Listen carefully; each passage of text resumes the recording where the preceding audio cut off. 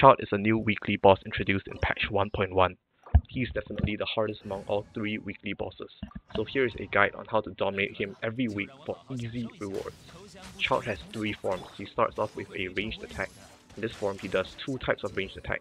The first being a standard 5 attack combo any bow user does.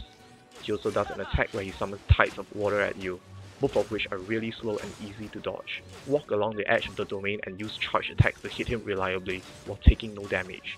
If you end up taking damage, you'll notice a mark on you, which will allow Childe to do increased damage the next time he lands an attack on you. You can remove this mark by moving to the edge of the domain. Occasionally, he'll summon a barrage of rain attacks doing big damage. This attack can be easily dodged by moving out of the circle indicator. He also has a rare move where he summons a giant whale to crush you. This attack is devastating, so remember to dodge it, either by running to the other side of the domain where Childe summoned it from, or running to Childe as fast as possible. Next, he has a melee form. In this form, he does all electro damage. He has a series of attacks in this form, but most of his attacks can be easily dodged by just dashing once. He has 3 tricky attack patterns in this form, the first one being a multi-dash pattern, seemingly impossible to dodge at first. The secret to dodging all these attacks is simply to dodge the first dash using your own dash, and then following the trail of particles left by Childe for each subsequent dash attack. The next tricky attack pattern of Childe's is his dash attack combo. This attack is tricky because there are 3 variations of this attack. The first being a dash and double attack, which can be easily dodged by dashing just once. The second being a dash and triple attack, which requires you to double dash, because the range of the third attack is significantly further than the first and second.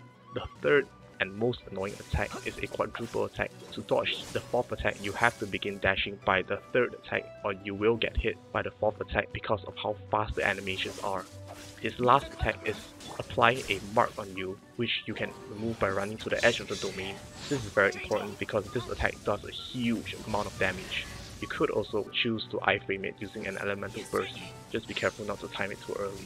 Quick note for the first and second forms: while bows and catalysts are great for dealing damage to him while dodging his attacks reliably, melee weapons, especially claymores, have a huge advantage because of the ability to stagger Childe after he performs an attack animation, creating a large window of opportunity for you to go ham and pump damage into him. Finally, his Foul Legacy transformation form. He will always wait for you to approach him before he begins to attack in this form, so use this chance to heal up with your healers or food. In this form, he does a combination of attacks from his first and second form, most notably the Whale Summon attack, the multi-dash attack, and the Mark and Teleport attack. It is important to note that you cannot stagger Childe in this form, so it is quite important to dodge deadly attacks. This is a war of attrition. Dodge his attacks and wear him down with yours. If you are having trouble taking him down, craft an electro resistance potion, because most of his attacks are electro based, as well as eating food buffs. They work wonders. Closing thoughts for this fight: always move around while fighting Childe because of his slow attack animations. This strategy is really effective against him. Use the window after each of his attack animation to sneak 1 or 2 safe attacks in.